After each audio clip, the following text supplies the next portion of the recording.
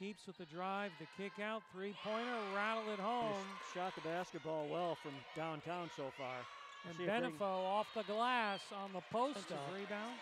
Kick out Snyder, put it on the deck, right to left side layup. Of them, but Benefo, obviously she can hit them and she feels comfortable taking them.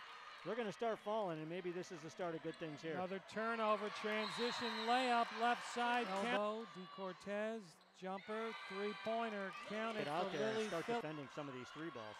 Mulroy with the penetration from the baseline. Outside as they'll get it to Carter. She squares up on a three-pointer, shooter's bounce. Rebound her second of the first half. Cornell will reset. Snyder, beautiful pass to Teresa Grace. Just like you said, Dave, find the open man. Look at that. They'll do that as Teresa Grace off the window. Her fourth into Teresa Grace. Little up and under pivot. McNicholas with one on the shot clock. She'll take it. The scoreboard says 32 apiece. Teresa Grace put it on the deck. Leans in with the baby hook. 10 points. Double ball screen at the top.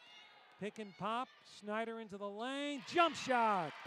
Nicely. Will circles around and catch it left side. One dribble, Snyder, foul line jump, rolls it home in this 9th all-time matchup. Last time the Cubs played was 2 years ago. The dribble for Haney, strip, McNicholas, 2-on-2, McNicholas, left side drive, lead back to Cornell. That's the lead change number 8. 43-42 Great Danes. Can Cornell take the lead? Yes, they do. Everybody else has fouls to give for the Big Red if they need to.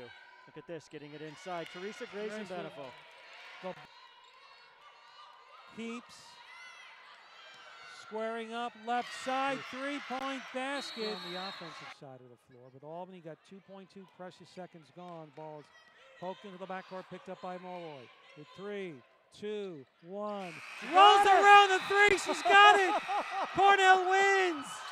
Cornell wins! Holy cow. Shannon Mulroy, game-winning three from the left arc. They deflected it the last time.